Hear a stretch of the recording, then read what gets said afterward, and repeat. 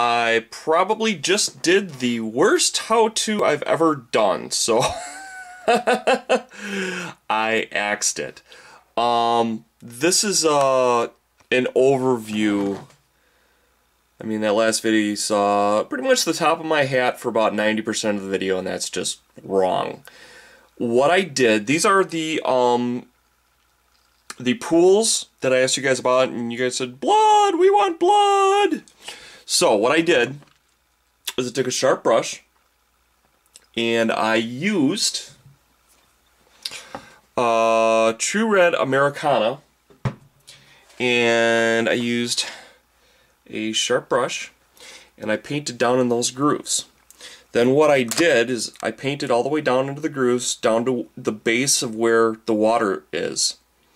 And I started off with a lot of paint, and then I wet the brush and I drew it out. Okay? And then what it does is it fades into that blue. Okay, it's still kind of wet. You can kind of see the sheen there a little bit.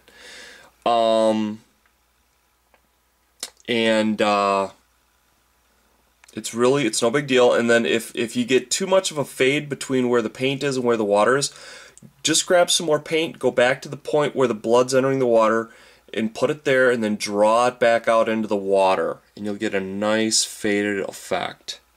Okay? And then I'm going to gloss coat all this stuff later.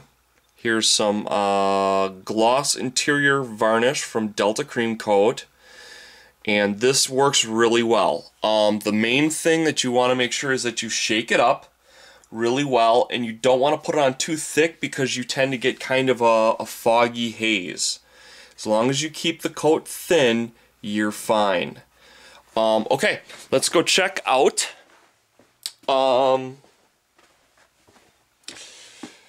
this is going to be the base of the tower, and then I'm obviously going to put a floor plate on that, and this is going to be the top that's going to be mounted around that.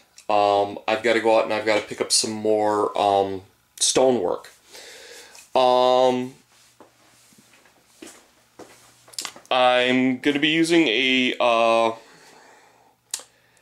dragon theme for the for this blood bowl, and so I cut out one of the dragon drawings that I made a while back, and I'm not exactly sure where I'm going to use it. If it's going to be like a floor, you know, like the scoreboard, or if it's going to be like, you know, have some doors walking into the stadium, or what it's going to be exactly. But I'm going to try and utilize this in the format of the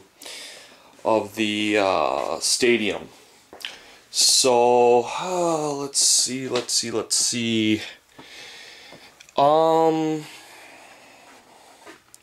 Oh,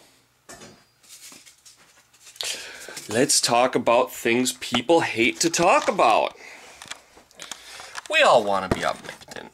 We all want to be perfect and never make any mistakes. But you know what? If you don't make any mistakes, you never learn anything. And you don't get to build cool stuff later on. Case in point, I made a mistake. One of these is cut just a little bit too short, and I had to cut another whole one out to make it work. So now I've got these two extra pieces. Now, some people might say, well, those are scrap, you throw them away. What's Bill's rule of thumb, besides giving respect where respect is due? Never throw anything away. I see a really long bridge, possibly going out in the middle of a lake with a big, huge tower keep on it or something. But I mean, wouldn't that make just an awesome bridge? You know what I'm saying? So, you know, I can build an entire table based on an idea that I got out of two scrap pieces. Okay? So that's how I want you guys to think. Because this is all trial and error. It's just letting your imagination run wild. Case in point. We went over like Bill's budget terrain the other day. Found something else that's interesting. Can't remember what the heck it was. Threw it off to the side because it looked kind of interesting. You've got this shape here. Okay? And you've got, you know, that shape there. Now there's no reason you can't take a razor knife, cut this in half, nip off these little tabs so that it sits flat, and just black bomb it. Maybe do some lighting effects on it. Go into your bits box, find some really interesting bits and, like, you know, mount them on there. You know, check your glue to make sure your glue doesn't melt this. But I mean, there's so many things you can do. Like I said, Dormicon, and I guess it's Dale that does the terrain for Dormicon. But I mean, Dormicon and Dale, those guys really, they amaze me. They will not be denied. You know, they're gonna have something to play around.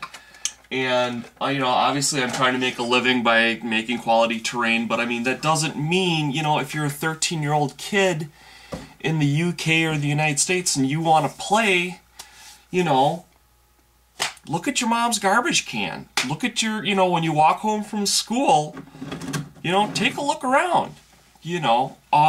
Besides being able to find maybe a quarter, you know, or a dime or a nickel on the ground, you know, you might find some really just interesting bits. You know, shove them in your pocket, go home, take them out, throw them in your bits box. You know, and then you too can have umpteen gazillion billion pieces of junk, just like me.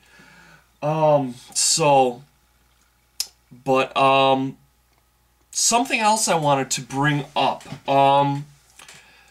With all these different how-tos and whatnot, they're starting to kind of pile up around here, and if you haven't noticed, room is at a premium. I'm thinking about throwing up my tutorial pieces up on eBay. And I just want some input from you guys. Do you think that's a waste of time, or do you think that you guys would actually be interested in getting something like that? Because, you know, I love experimenting, love doing fun, cool things, and teaching you guys, but I'm not always certain if it's, you know, if people would be interested in it. Actually, on that point, I didn't even think of this. I've had a couple of people asking about this, and I was really surprised at how much attention it got. Would you Chaos players be interested if I did like a warped brick city, you know, village? You know, like Chaos went walking through a village, and as they passed, you know, the power of Chaos, I guess it needs to flow with them, and the more it's condensed in an area, the more it warps the reality of that area. So I got thinking, I thought it would be kind of fun to do something almost like a Beetlejuice kind of thing. You remember how they kind of warped things in the movie and it made it kind of cool and interesting?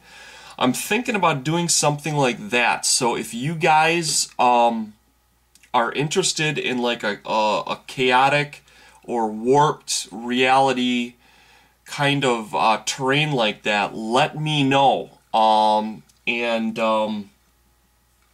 You know, as I end up waiting for things, I'll mess around with it, and I'll show them to you guys, and you know, if there's a calling for it, maybe I'll put it in the store. So, once again, oh, another thing that the wife got at McDonald's. Remember that that dinosaur? This is an Easter Island stone face. This screams Lizardman. Now it's got some goofy stuff on it, you know, it's got all this crap on the back, and it's got that big ugly slot there. Okay, that's why you've got your lichen, that's why you got your plants, that's why you got all your stuff. This would be perfect for a wash too. Look at the at the detail level on that. You could just hit that with a wash because the stone color is almost right. So, like I said, always, always, always keep your eyes open. Let me know if you like it, lump it, I'll try and get another one out today. I was up way late due to thunderstorms. I live in the Chicago area, about an hour north of Chicago, and I mean, the thunderstorms are still going. So, you guys have a great Friday. I hope it's awesome. I'm going to put up another vid later, and hopefully I'll have everything done. Take care, everybody. Love you guys. Have a great, great weekend.